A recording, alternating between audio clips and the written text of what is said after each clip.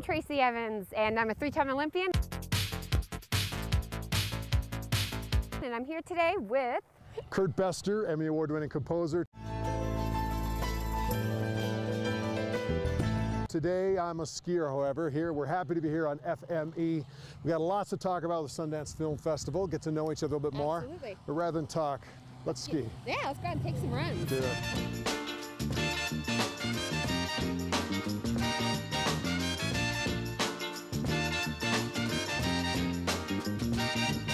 Salt Lake, for one, it's rare in an athlete's career that you get to compete in in an Olympics, let alone in your own country, let alone your backyard.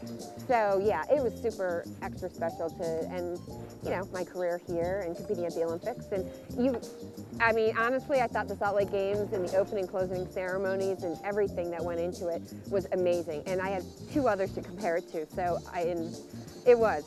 I thought they did an amazing job. Yeah, you did an amazing job. Well, no, thank you very much. It was fun. I have to tell you though, I mean, I've conducted orchestras and stuff before, but when I was conducting the orchestra, I had a camera, and I'm conducting with one hand, and I'm taking pictures with the other, and I felt kind of cheesy about that until I saw Moby, and he was doing the same thing. So I thought, okay, if he can do it, I can do it. Well, I have to say, people always talk to me about, what creative and why I always come to mountains when I feel like creating. And I guess, in a way, it's why Sundance takes place up in the mountains. I mean, you could go to warmer climes, and a lot of people complain, well, how come it's in the wintertime up at Park City? But well, for me, this is where my creativity comes. Is skiing a creative thing for you? It's not work. Like any job, at times it's work, at times it's creative, but for sure when I was competing, to be able to, as an aerialist, you're on a jump site all the time, so it's a very different experience of just coming out on a mountain.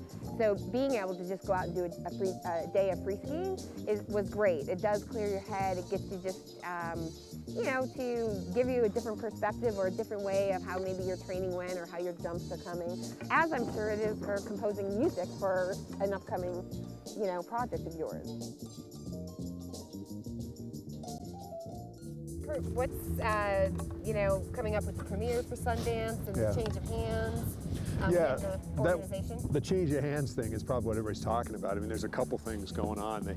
They had the executive director, Ken Brecker, step down, and they haven't made the announcement yet about who's going to be the next ED. But Sundance is more than just the people, more than Bob, and Redford will tell you that. It's more than him.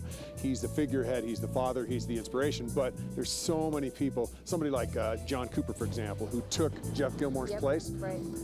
He's been doing film picking, selecting, whatever the word is, for at least the same amount of time as Gilmore. And when I say that watching movies, they go every corner of the globe. I know that he goes to Dubai, he goes to England, he goes to Australia, all around the United States, watching films nonstop. Yep. And you could pretty much count on a pretty good crop of movies. We on the Utah board, I sit on the advisory board, we're always talking about storytelling.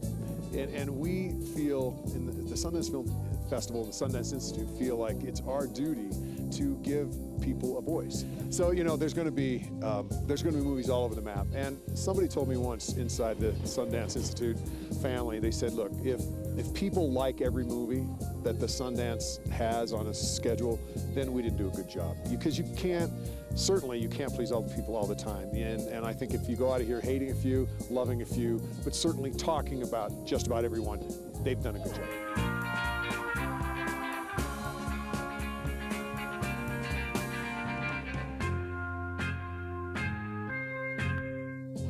Check it out, Shaun White right there. Yeah. Does that bring back memories? Oh, it sure does. It's great to see all these athletes out here getting ready for the Olympics. I can't wait to see that, and I can't wait to see the festival. I'm sure a lot of cinematographers getting their films ready, putting in sound effects and doing the last little bit. It's going to be a great festival. Absolutely, yeah. And hey, thanks Park City Television and FME. I'm Bestor. And I'm Tracy Evans. Have a great festival, guys.